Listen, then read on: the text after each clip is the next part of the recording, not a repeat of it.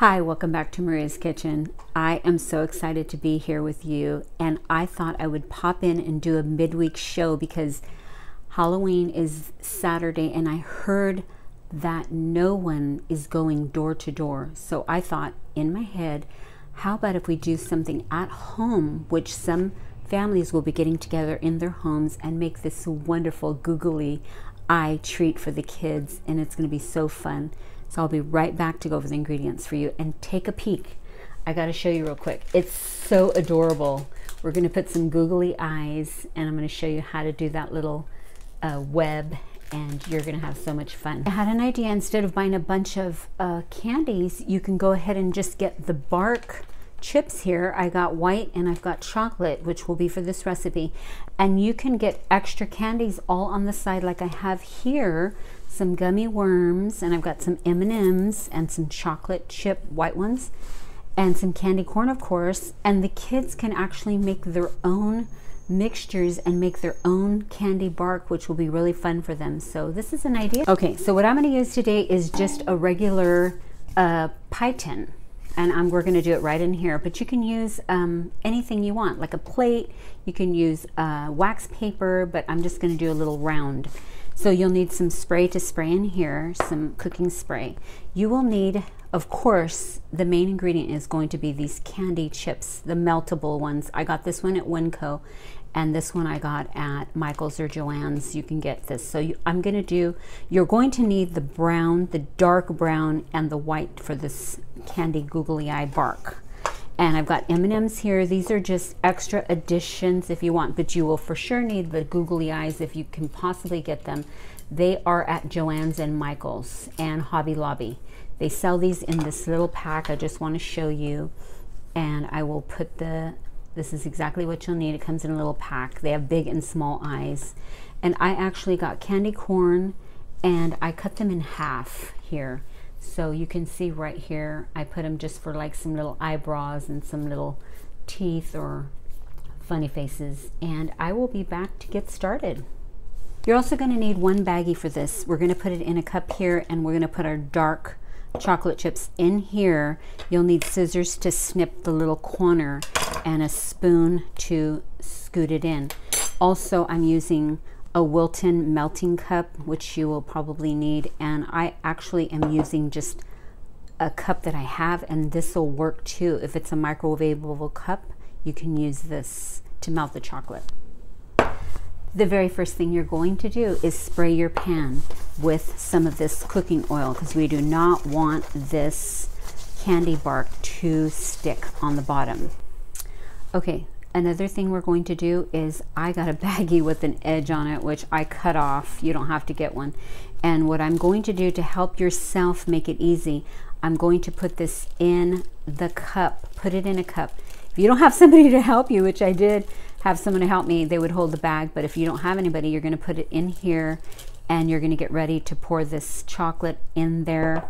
And then I'll show you how to do that. So we got this ready. We got this ready. Now let's put your half a cup of white melts, and we're going to melt both of these together in 20-second intervals in the microwave. So here it is. We did 25 seconds, and see how it is starting to melt. You want to take it out one time and stir it even though it's not done, and we're putting it back in for another 20 seconds. So look, this is done. I did it 2 times for 20 to 25 seconds. So first thing I'm going to do is pour this into the pan, and we are going to have to move quickly. So I've got it in there. I'm going to just stir it, like toss it around, and you can always get it straight. I figured half a cup would be good and not too thick. So we're spreading this around. We're going to tap it. Try to get it, if you can, as even as you can. Like kind of get it on the thin areas. Tap. Okay, we had the other one in there, and here it is. We're going to do this as fast as we can. You're going to put it in there, and you could see it going into the bag at the corner. We're going to get this out. You notice, see, it's at the corner. We're going to snip it with the scissors, just a little corner here. And this is what you're going to do. Ooh, it's already dripping. You're going to make circles. 1, 2, 3, 4. Let's try one maybe around the way. It doesn't have to be perfect, but the best you can. And then after this, I forgot to tell you, you're going to need a toothpick or a skewer. You're going to pull it out and up, out and up. It's going to kind of make like a fancy design, but it could be like a little spider web if you want. We don't want to scare the kids, but you could do as many little things as you want. And now is the time to put the googly eyes. You can put them wherever you want. Here's one here. We'll do a couple of googly eyes at several of the sides, and then maybe 2 more here. And then I'm gonna put like maybe a nose, and maybe this one can have like 2 eyebrows, you know, and maybe and a nose. Maybe we'll put more eyebrows over here. So I cut the candy corns in half so they wouldn't be too bulky or too thick. I guess we'll just do this all the way around. And here we go. Oops, that one fell. Hey, maybe those could be earmuffs. However you want to decorate, however the kids want to decorate it. I'm going to also put extra little eyes all over. These are the minis, the mini little eyes kind of all over. And then you know, this is going to be however you want to do it.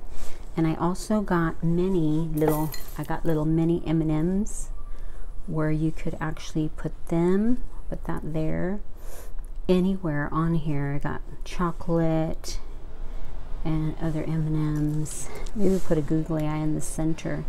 Some chocolate chips, the white chocolate chips. And you can throw a couple of those in. And that's it. I think you can go ahead and keep decorating however you want. And we're going to put this in the freezer for 5 minutes or less, and we'll come back. We are back on, and guess what? I took it out. It was 5 minutes. Now I want you to come close. This is what we're going to do. We are going to just slide. It should come right up. And we can possibly slide this out. This is why you want to butter your pan, spray your pan very well. At this point, this is what you can do. You can break it up. The kids could have fun breaking it up. We can break it in sections. Like maybe you can get, like, look how cool this is. We can get a googly eye set there.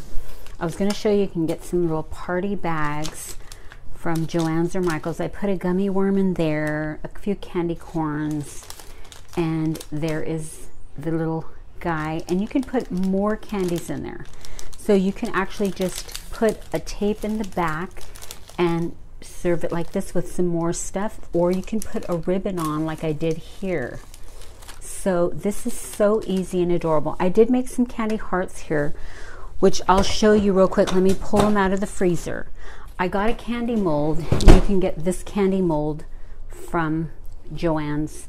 And you can also just make candy hearts like this. You put the candy chocolate melts in there in the mold, and it makes little candy hearts. And you can fill them with some of these cute candy hearts in there too. So now's the time. I just want to try a little piece. I'm going to let you know what it tastes like. And very delicious. I made them thinner so that way it's not too much candy. Very thin. You could see they're not very thick. I think this is an excellent and adorable idea for family, friends, neighbors. Even I'm going to actually take a bag of this over to my mother-in-law, and we're going to drop it off to her. You're so adorable and so yummy. You can actually put some more healthy things like pumpkin seeds and other nuts if you want, but adorable. And I'll be right back with the scripture of the day. I chose a couple of scriptures for safety and protection. And I have Psalms 119:17. Hold me up and I will be safe. Psalms 4:8. Lord, you make me to dwell in safety. Psalm 78:53. Lead me safely and I will not fear. Let the sea overwhelm my enemies. Isaiah 14:30. Let me lie down and rest in safety. Ezekiel 34:28. I will dwell in safety and nothing shall make me afraid. Those are a couple of beautiful, great scriptures for safety and protection from our God. I want to thank you so much for spending time with me today. This was a really fast and easy treat for the children. I absolutely love this, and I'm actually going to be doing this with my own grandchildren. And I just want to let you know that there's some really cool stuff coming up on Maria's Kitchen. I am going to be showing you how to make a wonderful pumpkin spice granola, and it is absolutely wonderful and super easy. So stay tuned, subscribe and tell friends and family, and I want you to have a safe weekend and come back again with Maria's Kitchen.